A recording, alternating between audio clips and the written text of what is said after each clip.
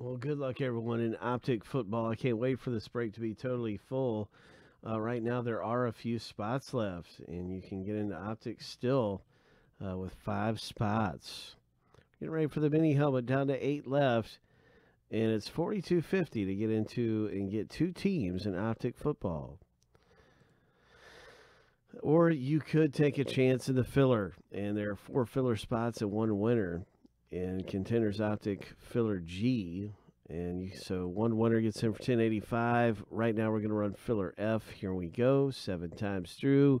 4 names, 1 winner. Hope. In Optic football, let's see who wins their way in and gets in the break of that filler price at that price.